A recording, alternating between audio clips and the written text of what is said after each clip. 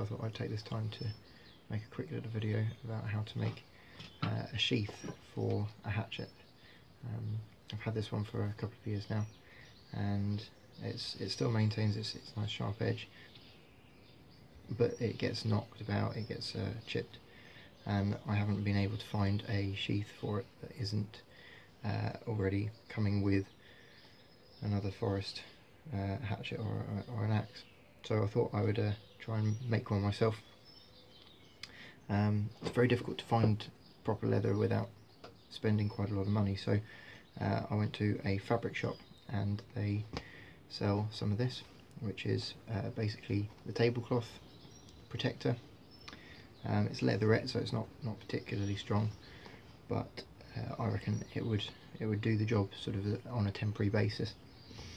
I also picked up some eyelets. Light's not too good, and it's backwards. Never mind. Trust me that they're eyelets, and they come with sort of these little things like that, and some washers. Oh, there's one. Little washers. So I decided that would probably do the job of fixing them, sort of in a replacement of a rivet. I could have got rivets, but again, they would have been quite expensive.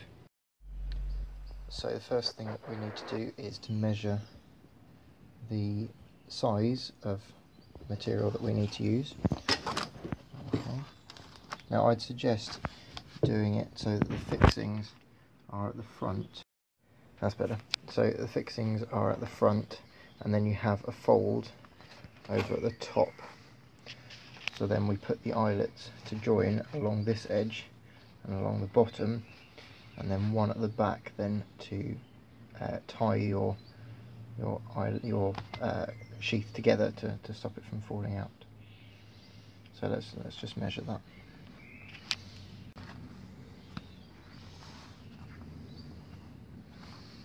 So now this piece is actually the right size. I'll try and put it down. And you can see I've started to put the eyelets in. They're very basic. The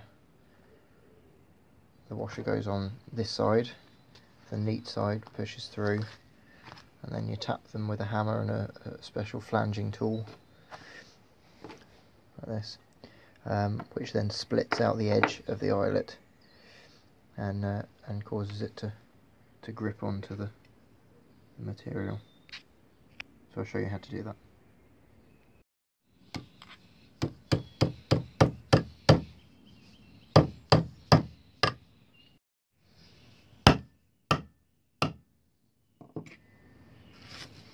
Okay, now that nail is marking the place where the hole is. So now I'm ready to flange the eyelet to the washer. If you have a look there. So the eyelet's gone through the material. Fiddly little things. Then the washer goes over the top, so the material is trapped between them, and then you give it about a bit of a bash. Obviously harder than that. Well, you get the picture. Can't do it one-handed.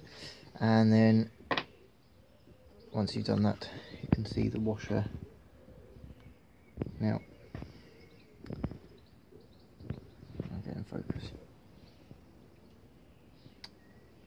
The washer is now attached with this sort of flanged edge from the eyelet, where that's been pushed apart by this flanging tool.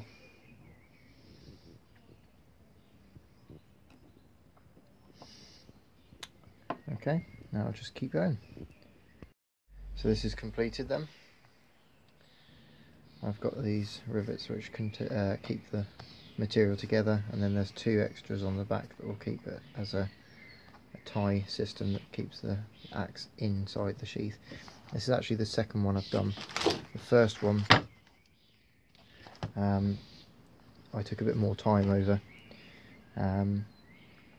and I've put some more of these eyelets through at the front and the bottom, and then joined them more for decoration than anything with garden twine, and brought these back as a tie system. That's a slip knot there, which means that I can put the axe in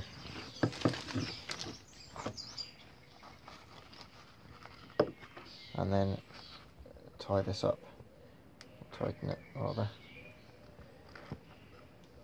to stop the axe from falling out. With this one I did make some alterations. I found that on the first one, having only one thickness meant that the washers were quite loose due to the design of the eyelets.